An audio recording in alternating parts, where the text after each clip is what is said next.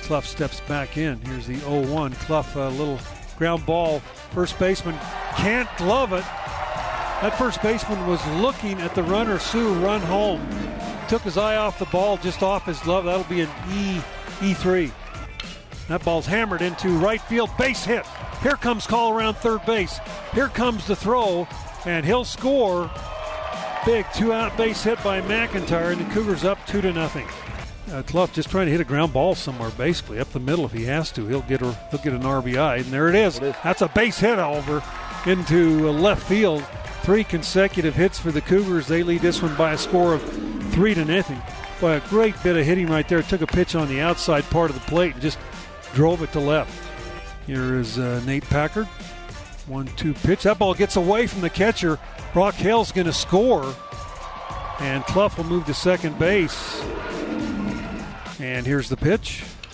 Ball hit pretty well. Deep right center field. Center fielder going back. He's not going to get there. Up against the wall. Deming will double in a run. And the Cougars lead 5-0. Deming has tremendous power to right center, and you saw it right there. And here's the pitch.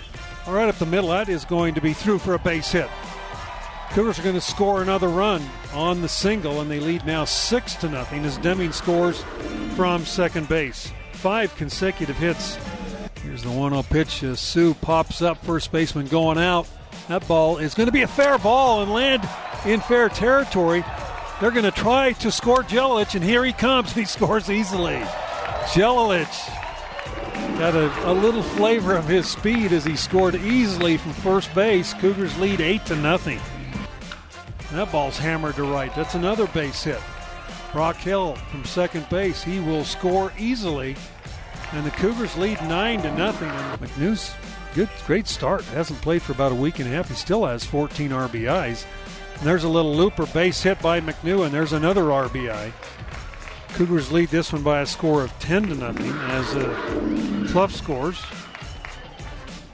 And that ball's hammered into right field. Another base hit, another RBI for Jackson Clough, his third of the ball game and his third hit of the game.